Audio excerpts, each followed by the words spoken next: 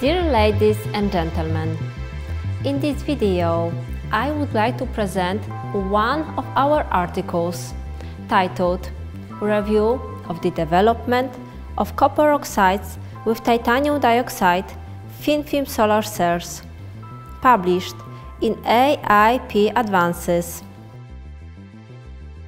Metal oxide semiconductors have several advantages for photovoltaic devices, including non-toxicity, abundance, simple structure, simple fabrication process, low temperature processing, and potentially lower cost production compared to silicon solar cells. To begin with, we describe the main properties of titanium dioxide and copper oxides and their potential applications. Table 1 and 2 show comparison of the parameters for anatase, rutile, brookite, cuprous oxide, and cupric oxide.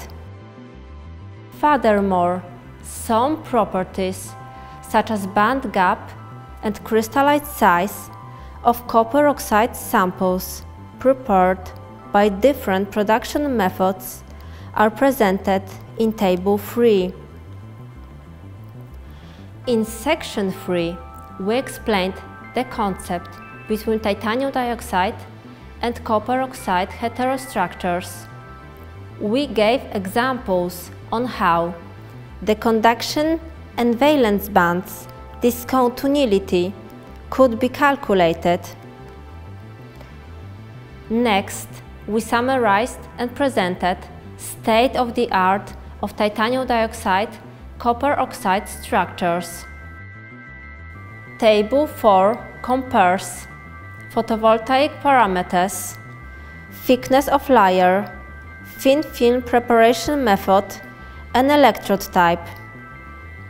Additionally, we reviewed and discussed the available combination of copper oxide with other materials, as well as the effect of thickness of copper oxide on solar cell performance. Finally, we presented some aspects to improve the conversion efficiency of heterojunction solar cells. I cordially invite you to read our article in full, a link to which can be found under the video. Thank you for watching.